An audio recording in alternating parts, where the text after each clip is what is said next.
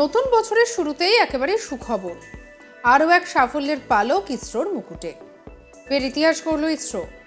চন্দ্রযানের পর এবার সূর্যযানও তার নির্দিষ্ট গন্তব্যে পৌঁছতে সফল হয়েছে।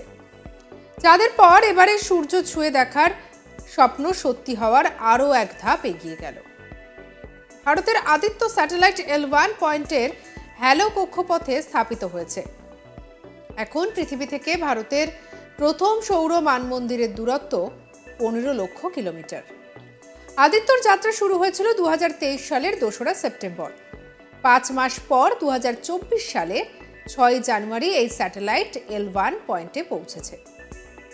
এই বিন্দুর চারপাশে হ্যালো কক্ষপথে স্থাপন করাও হয়েছে। আদিত্য L1 স্যাটেলাইটের থ্রাস্টারগুলিকে হ্যালো কক্ষপথে রাখার জন্য কিছুক্ষণের জন্য চালু করা হয়েছিল। এতে মোট 12টি থ্রাস্টার রয়েছে।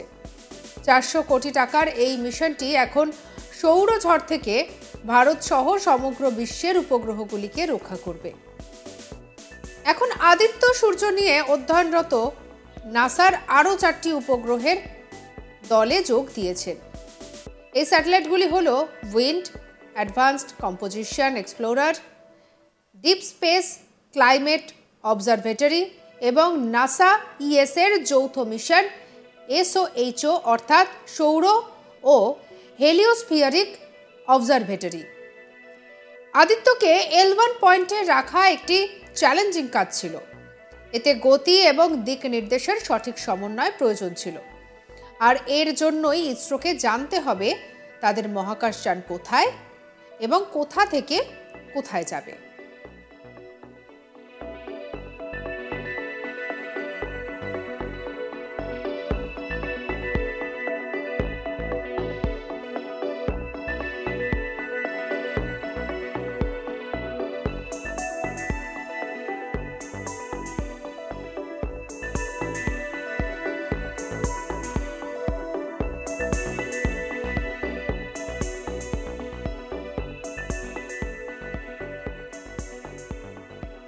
এভাবে ট্র্যাক করার প্রক্রিয়াকে অরবিট ডিটারমিনেশন বলে।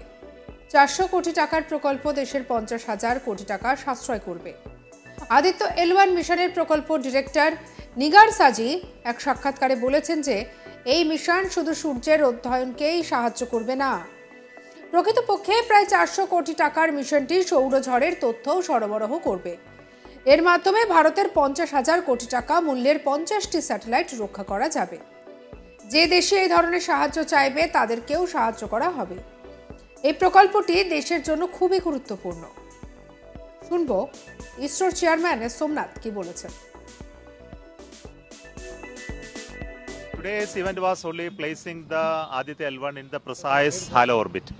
So it was moving towards a halo orbit, but we had to do a little bit of corrections to put it at the right place. So something like a 31 meter per second velocity has to be given cumulatively to the satellite to keep it at the right orientation. So basically it's a halo orbit. It's an orbit which moves around L1 point with a size of 6 lakh kilometer in one dimension, 2+ lakh in another dimension, 1 lakh kilometer in another dimension. So it formed like an egg. So in this new orbit it has to be placed, it has to be very precisely put. If we don't do the correction today, it will escape from this point. ISRO chairman বলছেন যে Aditya L1 কে সুনির্দিষ্ট hello কক্ষপথে স্থাপন করা গেছে, তবে এটি সঠিক জায়গায় আছে কিনা তা দেখার জন্য আমরা পর্যবেক্ষণ করব। তারপর যদি এটা সামান্য ভেসে যায় আমাদের কিছুটা সংশোধন করতে হবে, এমনটাই জানা গিয়েছে। যেহেতু আদিত্য L1 পৃথিবীর বায়ুমণ্ডলের বাইরে অবস্থিত, তাই এর যন্ত্রগুলো করোনা থেকে অতিবেগুনি বিকিরণ পর্যবেক্ষণ করতে পারে এবং এই প্রক্রিয়ায় এর কার্যকারিতা আরও ভালোভাবে বুঝতে পারে।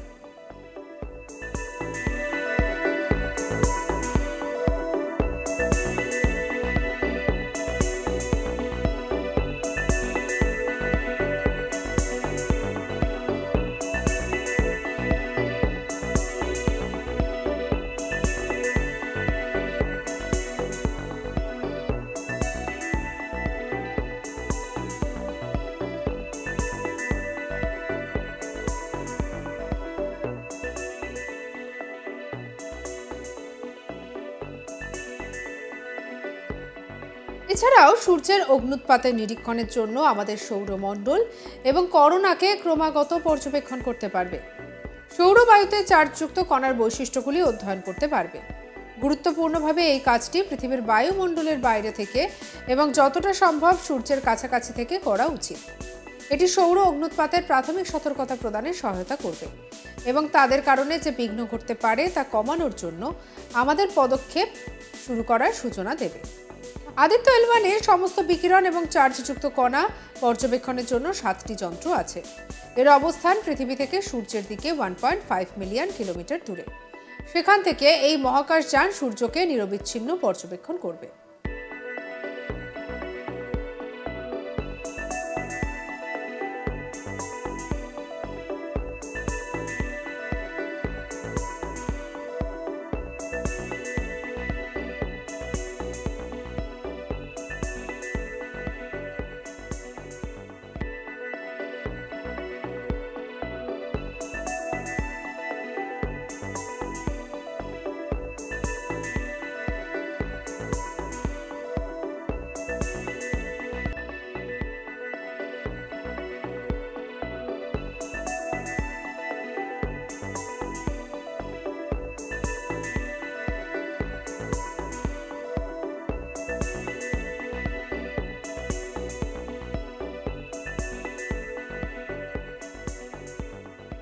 দোসরা সেপ্টেম্বর উৎক্ষেপণের পর আদিত্য 16 দিন ধরে পৃথিবীর চারপাশে ঘুরতে থাকে। এই সময়ের মধ্যে কক্ষপথটি 5 বার পরিবর্তন করা হয়েছিল যাতে সঠিক গতি পায়। এরপর আদিত্যকে ট্রান্স-ল্যাগ্রেঞ্জিয়ান 1 কক্ষপথে পাঠানো হয়। 109 দিন দীর্ঘ যাত্রা এখান থেকেই শুরু হয়েছিল। আদিত্য-L1 আর এভাবেই সে পৌঁছানোর পরে তারপর একটি কক্ষপথের কৌশল করা হয়েছিল যাতে এটি L1 বিন্দুর চারপাশে হ্যালো কক্ষপথে ঘুরতে থাকে।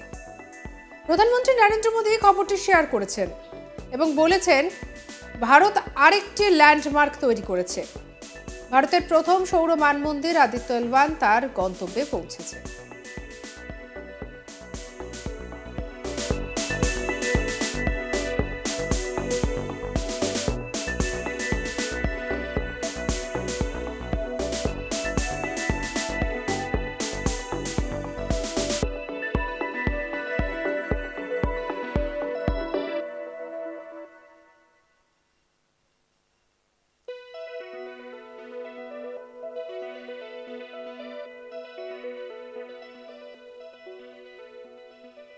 সঙ্গে রাখুন আজ তাক বাংলাকে। পরবর্তী আপডেট অন্যান্য খবরের জন্য লাইক, কমেন্ট, শেয়ার, সাবস্ক্রাইব করতে ভুলবেন না। আমরা এখন রয়েছি হোয়াটসঅ্যাপেও, তাই ফলো করে নিন। প্রতিটা মুহূর্তে আপডেটেড থাকুন।